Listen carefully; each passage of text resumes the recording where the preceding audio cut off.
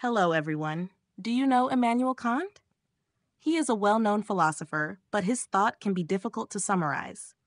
Kant, a major figure of the 18th century and the German Enlightenment, wrote on various topics, including a notable work, What is Enlightenment?, published in 1784. In this text, he defines the Enlightenment as the process by which humanity emerges from its own intellectual and moral minority, a pivotal moment when it begins to think autonomously, thereby escaping authoritarian control. A mnemonic to link Kant to this era is the Age of Majority, set at 18 years in France, symbolizing humanity's entry into an era of intellectual maturity in the 18th century. Kant is also famous for his work, Critique of Pure Reason, a central piece of modern philosophy that explores knowledge. While complex, this work proposes a balance between the rationalism of Descartes and other thought currents, emphasizing the importance of logic and reason. Kant combined Cartesian rationalism, which focuses on ideas prior to experience, with the empiricism of David Hume, which values sensory experience. His encounter with Hume's ideas awakened him from a dogmatic slumber, making him realize that knowledge is neither reduced to pure logic nor the world of Platonic ideas, but also includes experience and sensory interaction with the world. Kant integrated this experimental dimension in his Critique of Pure Reason, published in 1781 and revised in 1787. Kant is also renowned for his moral philosophy, particularly outlined in Groundwork of the Metaphysics of Morals. His life was characterized by a strict routine and an aversion to the unexpected, reflecting an austere personality that valued order and principles, traits that permeate his moral philosophy.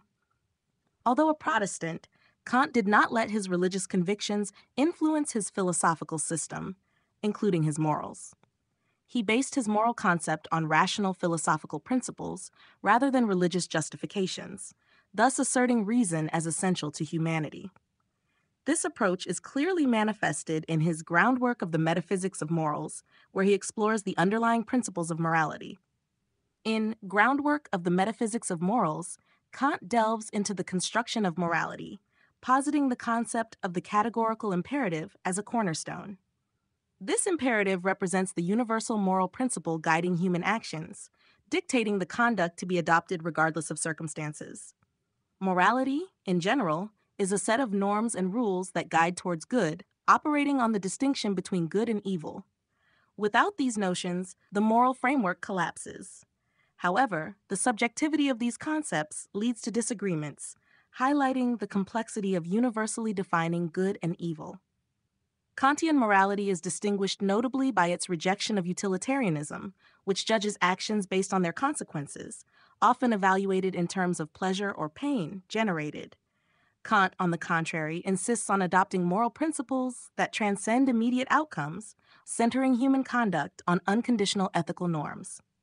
According to utilitarianism, an action is deemed morally good if it generates more pleasure than pain for the majority. This approach evaluates the morality of an action based on its results in terms of welfare or suffering. In contrast, Kant finds this perspective reductive and categorically rejects it, positioning himself as a proponent of deontology, which values the principles and intentions behind actions. For Kant, morality is not measured by the consequences of actions, but by the conformity of these actions with universal moral principles. In his system, an action is considered morally good if it is motivated by a will aligned with the good, regardless of its practical effects. Thus, it is not the conformity to a moral law that makes an action good, but the intention to respect that law. To illustrate Kantian thought, consider the example of a bank robber who hesitates before committing the act. This hesitation might reflect a consideration of the morality of his action, which, according to Kant, is significant for evaluating the morality of the act itself. The bank robber hesitates not due to a moral sense, but because of fear of the consequences, such as arrest and imprisonment. His thought process is guided by risk assessment, not by moral inclination or a good conscience. If his decision to abandon the theft is motivated by the fear of prison, for Kant, this does not constitute a moral action. The robber acts in accordance with the good, but without being motivated by the intrinsic morality of the act. Kant strongly criticizes mere conformity to moral norms that is not supported by a genuine intention to do good. He distinguishes between acting according to morality and acting from morality, rejecting the hypocritical attitude of appearing to act well while pursuing selfish interests. This critique raises the difficulty of discerning the true motivations behind actions, questioning the sincerity of moral intention. In the example of giving to a beggar, the question is whether the act is motivated by a sincere desire to help or simply to ease one's conscience, illustrating the dilemma between authentic altruism and self-satisfaction disguised as generosity. Kantian morality centers on intention and goodwill, but it is not limited to these alone.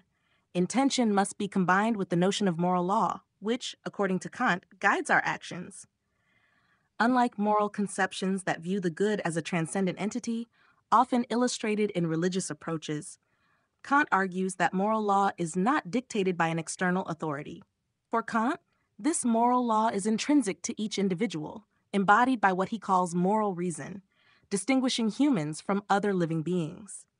Each person carries within them this inner moral authority, an innate principle of the good, dictating the conduct to follow.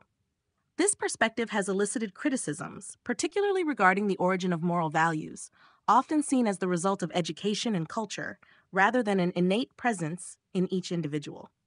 In different cultures, what is considered moral or immoral varies, highlighting that morality is not universal, but culturally and historically specific. What we consider moral today may differ greatly from past norms.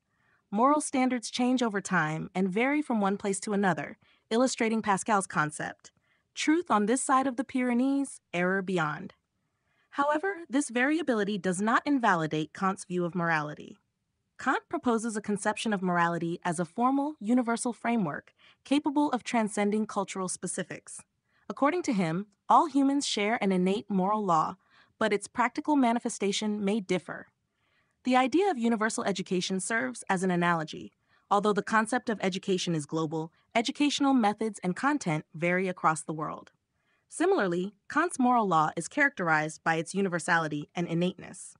Kant seeks to explicitly articulate this moral law, often perceived intuitively or unconsciously, through his concept of the categorical imperative.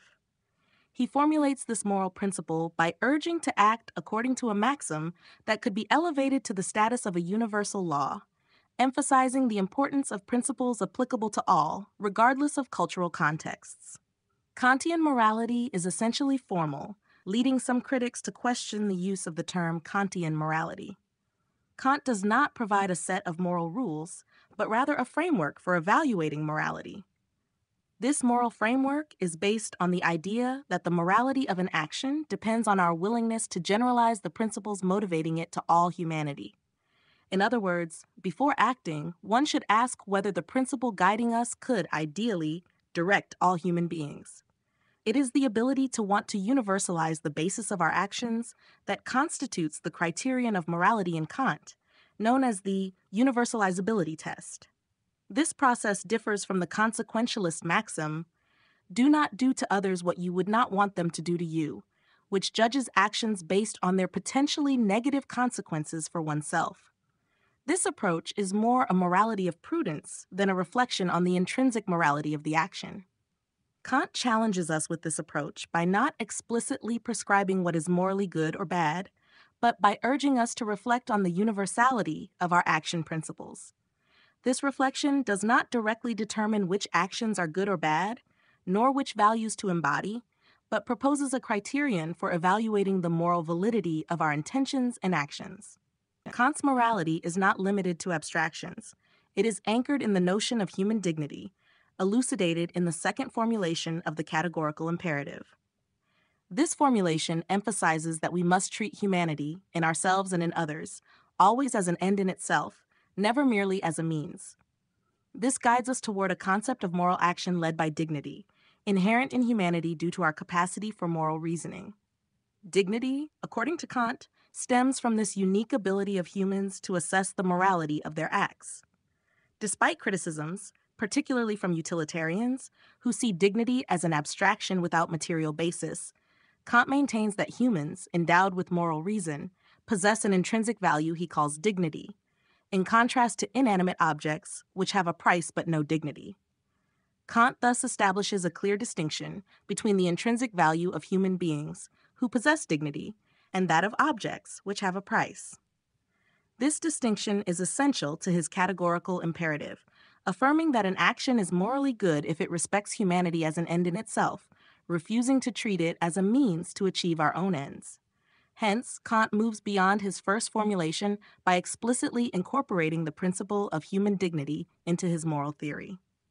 Kant posits that our behavior should be guided by the principle of treating oneself and others not as means, but as ends in themselves, thus respecting the intrinsic dignity of each individual.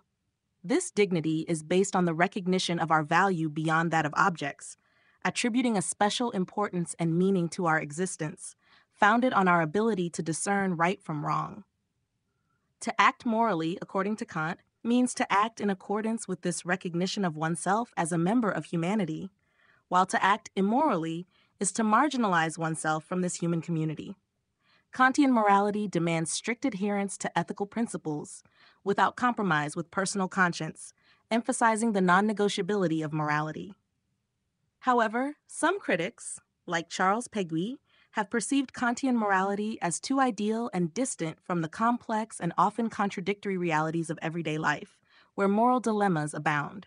For example, the situation of a terminally ill person being kept alive artificially raises a moral dilemma about preserving life versus alleviating suffering, each of these options having profound implications on the concept of human dignity.